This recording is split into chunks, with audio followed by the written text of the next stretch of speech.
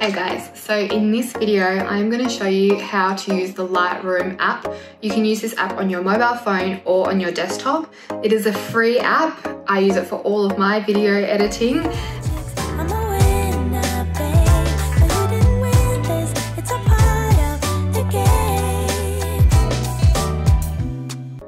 And it's good because it can sync to your phone and to your laptop. So whatever you edit on your phone, that will translate over to your laptop and you can share it with multiple people. You can have lots of logins to the same account as well. So if you have two people collaborating on something, it's really easy to share. You can save your settings, which is called a preset, and you can apply that to many different photos. It's pretty much a godsend. This is what I use for all of my photos, and I'm going to show you a little tutorial on how to use it now. Once you receive the email with the link to download, you're going to select that and it will start to download. Well, it will ask you to download and then it will start to download. Now I have already downloaded it, and if you have an iPhone, then they are going to be saved in your files folder in your iCloud. So then they will appear like this. They will appear blank, but you'll be able to see the names. So the next thing that you need to do is select one of the files, select share and save image. This will save it to your camera roll. Now you can open up the Lightroom app, select this little plus button, select album, so that you want to create a new album in order to save all of them.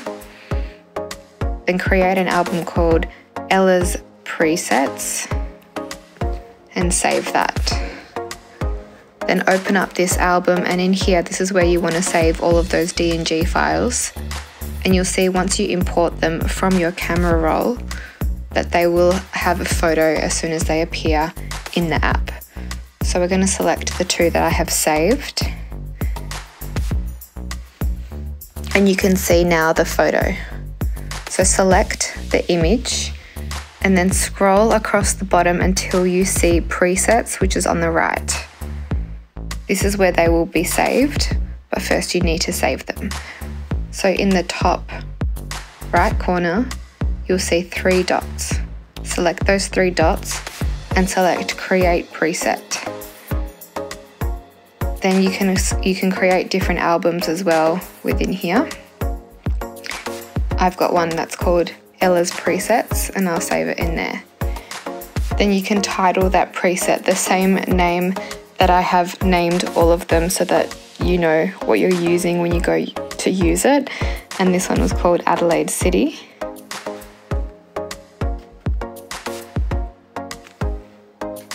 And now you have that saved. So like I said, when you scroll across the bottom right, then you see presets.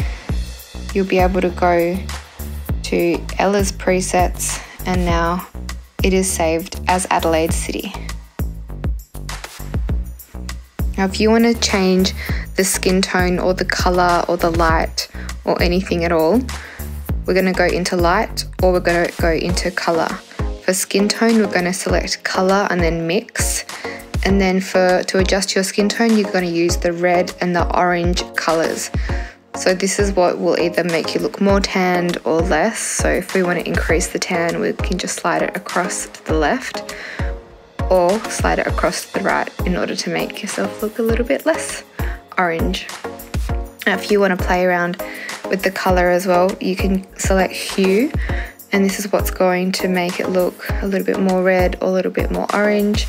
You can play with the saturation as well, and then the luminance is what is going to actually fade your tan in and out. If you want to brighten up the image, we can bump up the exposure.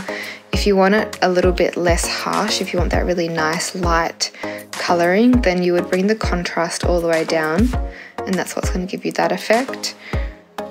For my pictures, I like to increase the whites, bump up the blacks and the shadows, and then usually I'll play with the mix depending on the photo.